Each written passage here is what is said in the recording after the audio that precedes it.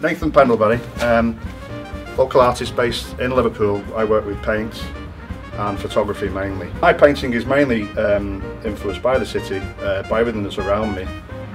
So you'll see little pictures of hearts, you'll see snippets from posters.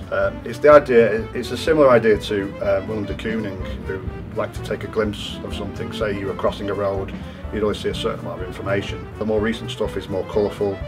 My earlier portfolio was quite minimal. The titles I get from songs, I like it all to link in to the sort of hubbub and hullabaloo of the urban environment. What I do tend to do on the paintings, I don't do sketches. If I do, I find things go quite dry and stale. I like to keep the ideas in my head and paint them.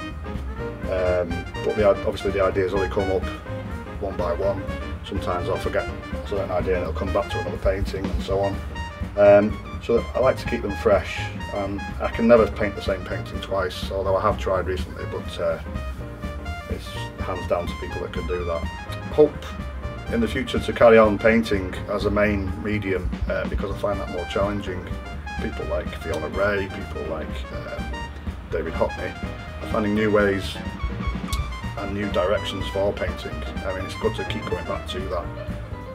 It's a great medium. I think there's more to two-dimensional medium than three-dimensional and performance personally. There's more to see, there's more to feel, there's more to lose yourself into.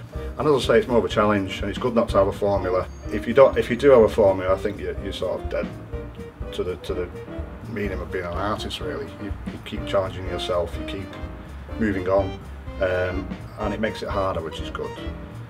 If you want to see any more of my paintings, you can look at multiple websites, including the .art website. I have a page on there with both my photography and my painting.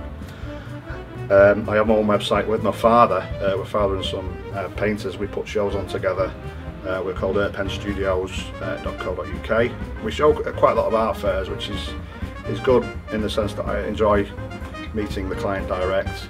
So I hope you'll look on the site, I hope you'll contact us through .art or my website, anywhere you like, and I hope you like the work. Thank you.